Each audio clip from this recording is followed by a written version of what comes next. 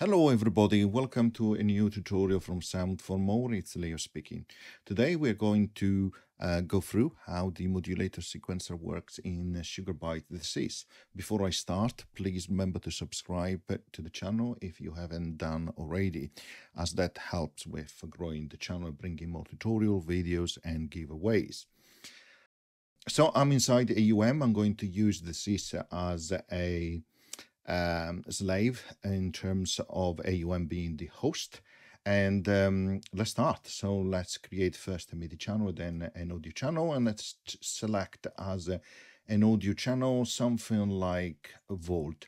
And there is a reason which I will show you in a moment why I have selected the volt. And then let's choose, of course, the Thesys MIDI effect from Bytes as a MIDI processor, and let's link the two.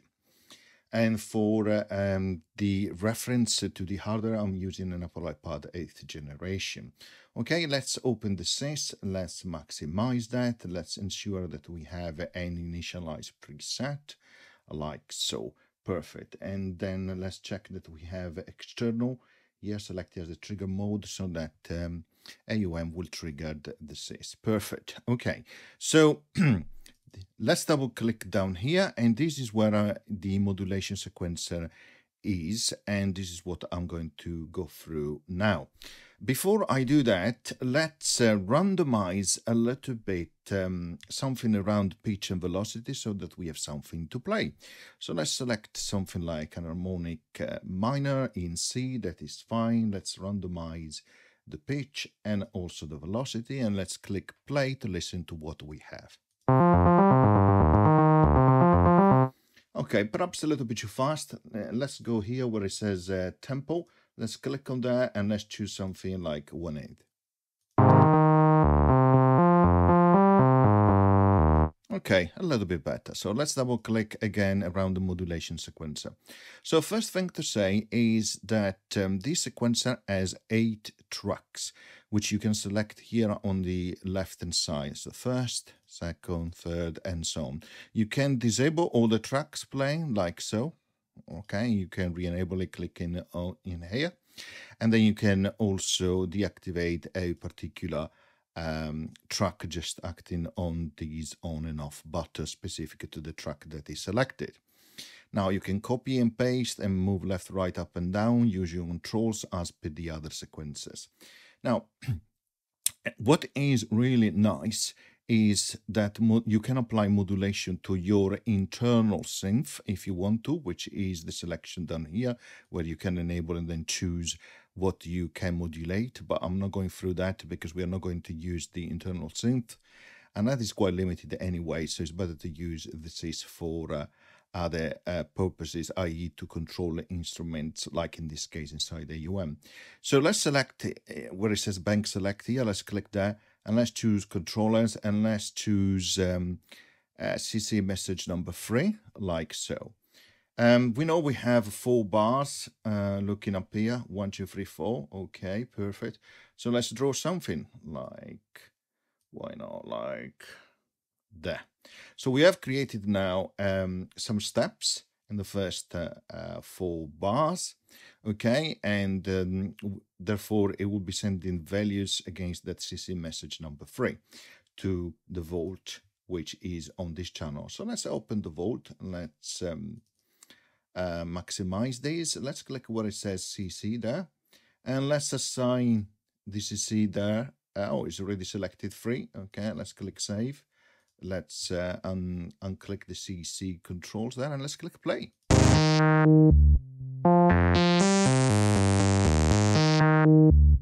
And you can see that the cutoff dial is moving up and down as we have programmed it in the Thesys here on track number 1.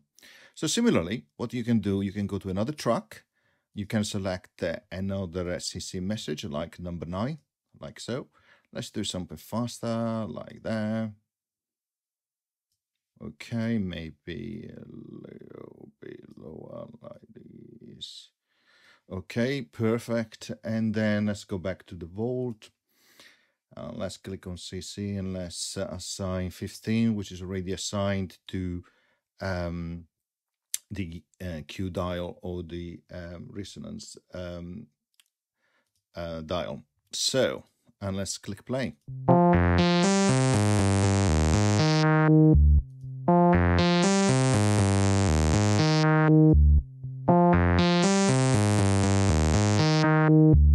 Oops, I should have selected 9, not 15. Here we go, save, let's come out from there and let's retry.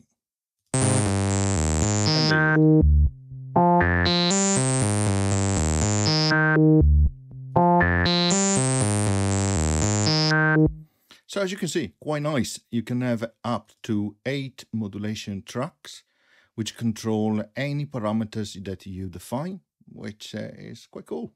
Really, really nice. The next thing I want to show you is down here on the left, you have macro controls for all the tracks. So you can copy all the sequencer tracks and paste them. You can move left and right as well. You can see it, there you go. Everything moves left and right, and you can see it also in other tracks, another sequencer like so.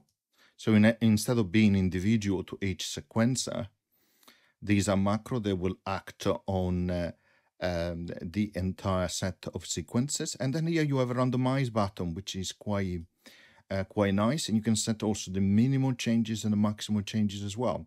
And it's a little bit interesting. So have a go, click on it. And as you can see, it has created quite a lot of changes for all the different tracks. He has even enabled and disabled some of the modulation tracks. It has added performances here, mute notes. It has randomized the velocity, the pitch, and not only for the loop that you have defined, but for the entire eighth bars in this case. So let's increase the size of the loop and let's click play. Here you don't hear much is because there are a lot of notes which have been muted, like so. So let's remove some of these muting. So like so, and let's click play.